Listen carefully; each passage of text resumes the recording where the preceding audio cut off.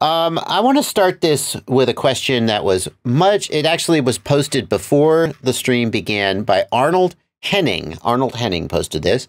I'm just going to let these guys keep posting GIFs. Oh, that's one of my favorites right there. That's one of my favorites right there. I'm going to, this question was posted by Arnold Henning, and the question was, hope all's well, I want to get into long-range cinematic FPV for as cheap as possible. Would you recommend analog or digital video transmission? And if analog, how strong the VTX? Another question, would you rather wait for Fat Shark's digital system or would you recommend DJI? That's the question we're going to tackle here while the GIFs keep, and I do say GIF, and I will brook no argument while the GIFs keep flying for just a couple more minutes. Yeah, what do you get when you become a patron of Bardwell's, other than just the satisfaction of knowing that you've, paid for services rendered?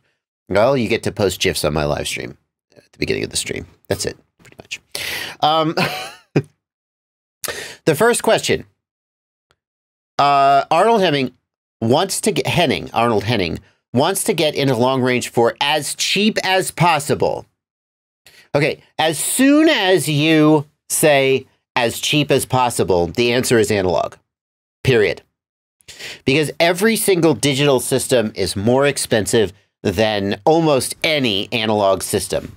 If you tried to spend as much money as you possibly could, you could almost make an analog system cost as much as a DJI system or a HD0 system.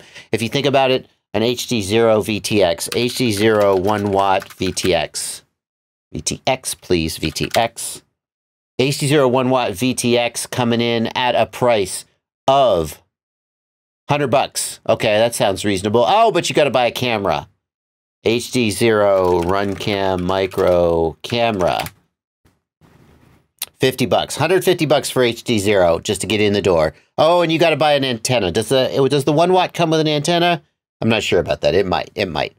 So $150, $160. That's what you're looking at for a digital system like DJI or HD0. It's almost impossible to make an analog system be that expensive, although you could probably get close.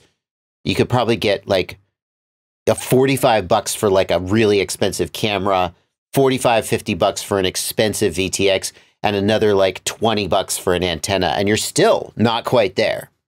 But an analog system, you can get a very, very solid analog system for much less. Let's try to break that down.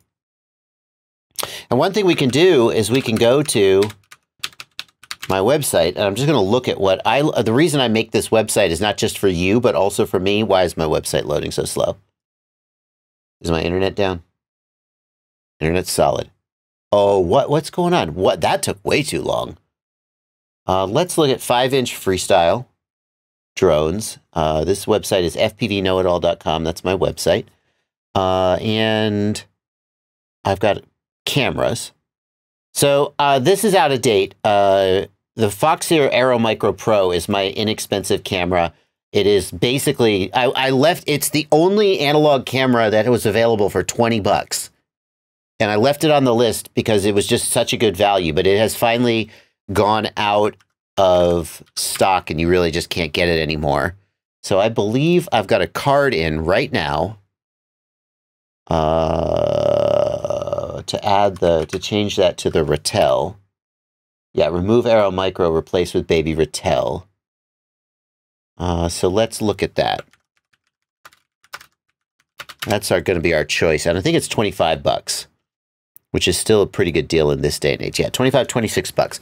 So for a camera, Caddx Baby Ratel, excellent camera for $26. It's the go-to if you're trying to save money. Now, as far as video transmitters go, this is a tougher one. Like the Rush Tank Solo. Now, that's an expensive video transmitter, as video transmitters go, at $50. But it is absolutely worth every penny, especially if you're trying to do long range. It'll legit put out 1+ watt of, I think it's actually 1.4 watts or 1.5 watts is the actual output. It's 1+ watts. And Rush makes good stuff. Like I would take a 1-watt Rush video transmitter over like a 2-watt AKK video transmitter because I just feel like the Rush is going to give you more solid transmission. Mach 2, Mach 3 combo. Let's see, Mach 3 video transmitter.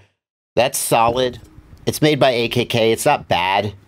Up to 1 watt. So you have a lot of choices. What's this new Fox ear? Yeah, I know the one, Jekli. Where can I find, there's this new Fox ear one. It's 2 watts. I'm not going to be able to find it, though, unfortunately. I saw it on Facebook. Is there a link to it anywhere out there in the world? 2.5 watts?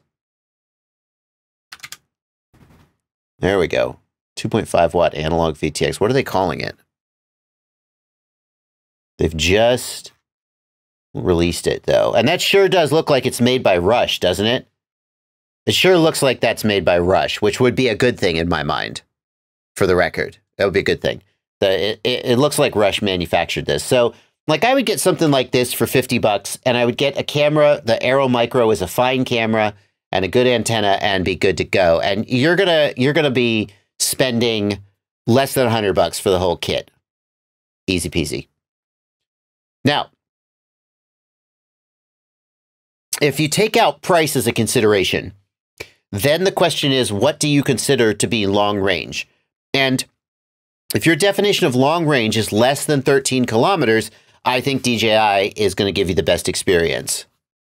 At least today. However, it has to be said, with the new HD0 goggles in the works, with DJI V3 in the works, and with the new Avatar system just getting ready to come out, I think you should wait. But if price is your concern, analog's the way to go.